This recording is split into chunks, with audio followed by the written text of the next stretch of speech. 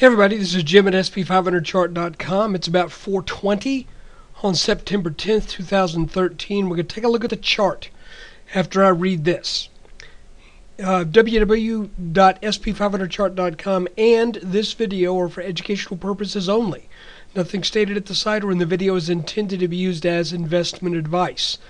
I can draw lines on charts, but you have to draw your own conclusions from your own research and make investment decisions that are suitable for your personal financial situation. I am not a licensed financial professional. I'm just a guy who draws lines on charts. So let's take a look. Okay, looking at a 30-minute chart. I don't think there's any doubt that we bounced down here on this support line. Now that we are up into the middle 1680s, having come up all the way from about 1629-ish at the lows in early September. We spoke yesterday about the possibility of an inverted head and shoulders pattern, and I reminded you that we've been seeing some of these patterns lately that that just don't form a right shoulder. They seem just to be averse to taking that additional step, and that's what we see again. No right shoulder. Just here's the neckline. We stopped there yesterday. We gap up over it today, and we get a little bit of validation, at least temporarily, for the idea of gap resistance from this gap down on the 15th of August, as that is where our move ended the day, right at gap resistance.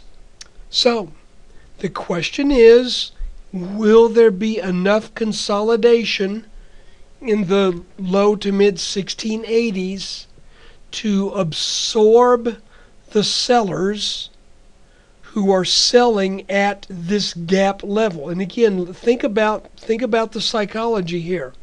Somebody, let's just say they're just trading an ETF in the S&P, whichever one, pick one, it doesn't matter. And let's just say SPY. So they wake up on the morning of the 15th to this Syria news, and they thought, gee, I'm going to buy here at 1685. Looks like a great spot to buy. We've got this support line. And so they buy, or they bought up here. It doesn't matter. They're in the market north of this line. They're in the market north of this line. And all of a sudden they're looking at a gap down and spending 3+ weeks under their spot at which they are willing now to get out even. Well, that's why you get gap resistance, because there are people who are patient, and they're waiting for the opportunity to get out at 1685, which was where they were on August 14th, before that 20-something point gap down. Now, if we overcome this gap, then I think it's a pretty easy pathway to get back up to this purple line right here that is the neckline from this head and shoulders top that created that gap down.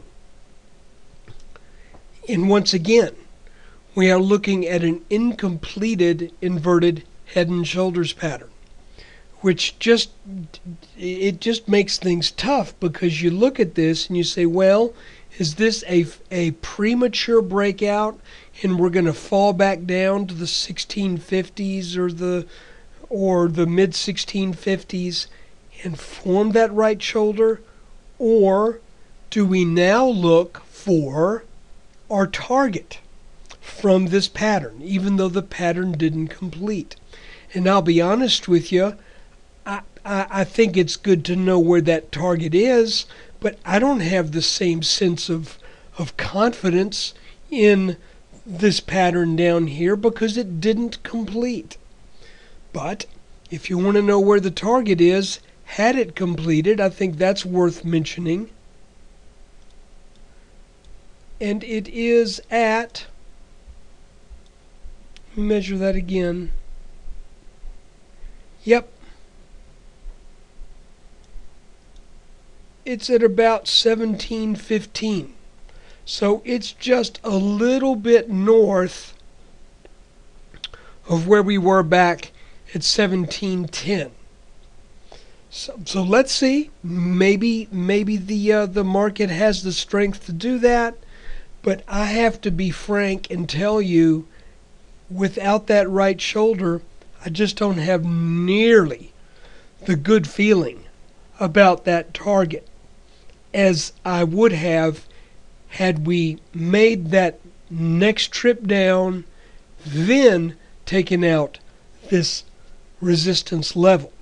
So with that in mind, I will sell my SPY position upon reaching this neckline. I just think that's the prudent thing to do. And guys, there's some stocks that are starting to look pretty bullish. So this market looks like it wants to just keep tooling on up. But I'm going to trust the chart. I'm going to take into account the fact that we don't have a right shoulder on this pattern, and I'm not going to be real aggressive about looking for that 1715. So I will sell my SPY on a tag of this line right here. I likely will not go short, but rather would wait for some kind of pullback once again. So, guys, I think that's about it. If we look at the day on a 5-minute chart, you can see we gap up and then we just kind of weave around for a little bit, and we actually ended the day at the high of the day, according to this BATS exchange chart right here. And this could be a little flag set up to take out gap resistance and head on up to the mid 1690s. That would certainly be a nice thing to see happen tomorrow if you're a bull.